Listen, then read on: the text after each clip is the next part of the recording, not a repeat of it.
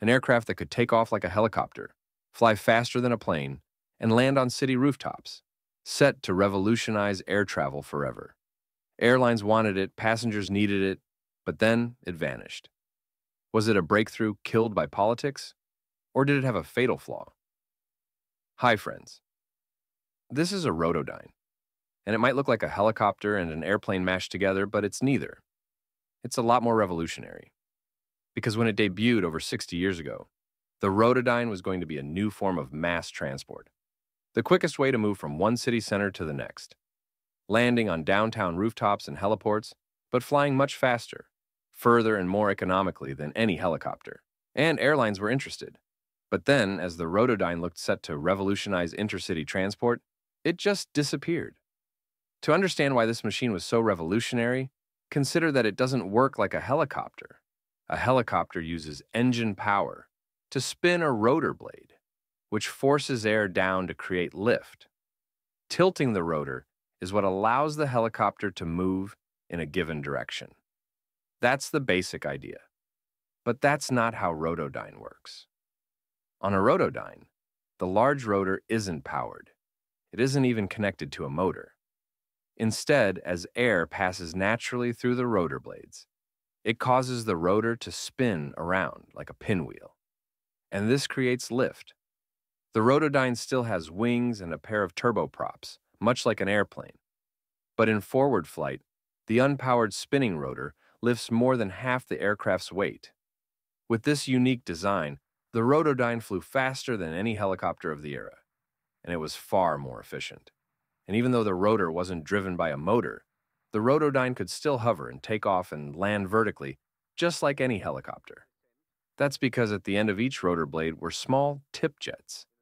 During takeoff and landing, fuel and compressed air, supplied by the turboprops, would ignite to spin up the rotor.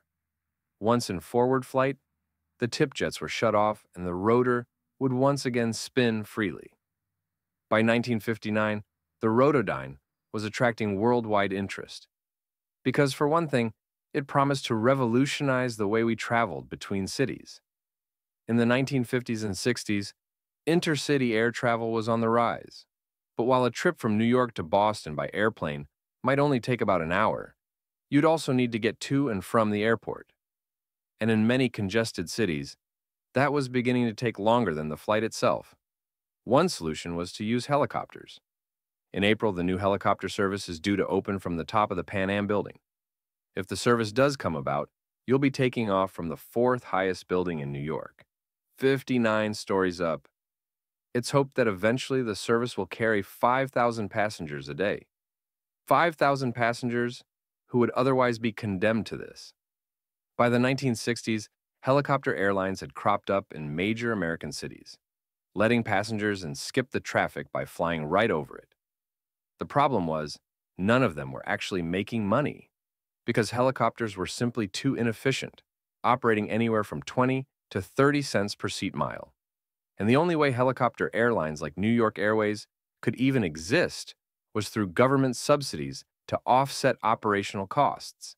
But the Rotodyne was going to change all that, bringing costs down to as little as 4 cents per seat mile, which would make helicopter airlines profitable. And the Rotodyne wasn't just a better helicopter. With vastly improved speed and range, it would be a new way to travel between cities, linking one city center to the next. The concept behind the Rotodyne dates all the way back to the early 1920s, when a pioneering Spanish inventor set out to build a safer plane.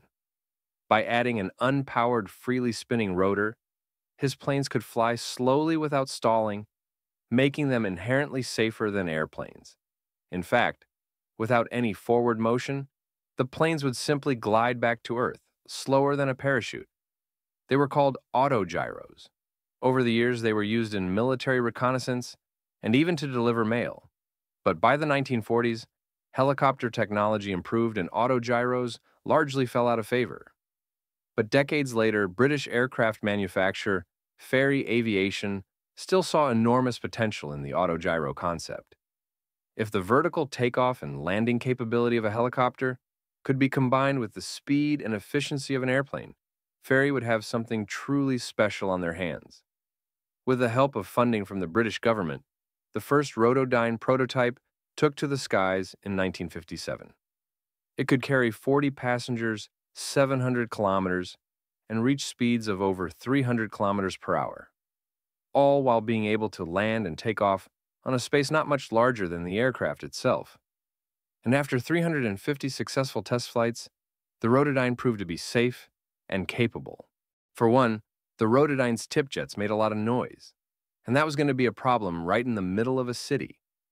From the start, there were doubts about whether the public would tolerate it, and noise is often believed to be the reason why the Rotodyne failed. But that's not the whole story. After proving their prototype, Fairey moved on to develop a production version, a larger, more capable Rotodyne that could carry up to 75 passengers, and it promised to be quieter.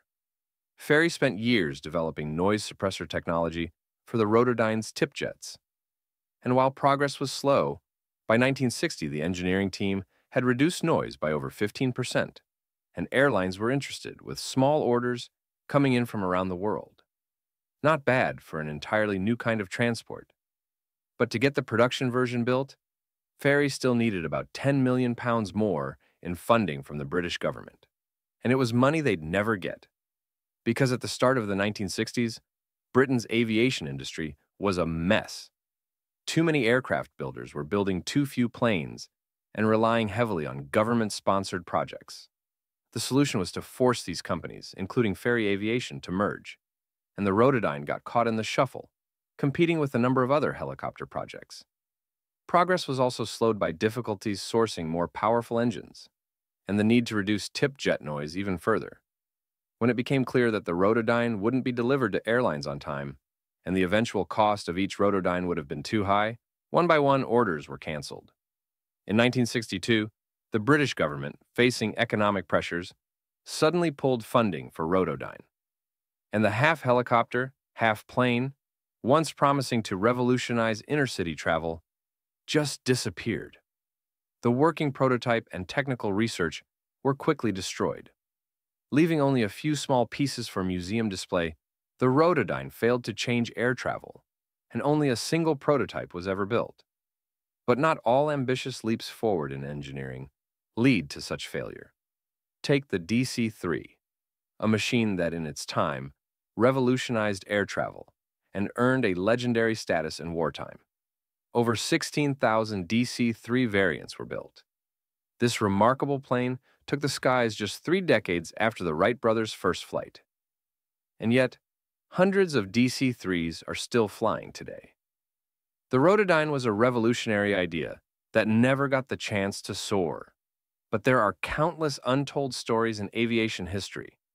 So if you enjoyed this journey, make sure to like, share, and subscribe for more fascinating stories from the skies.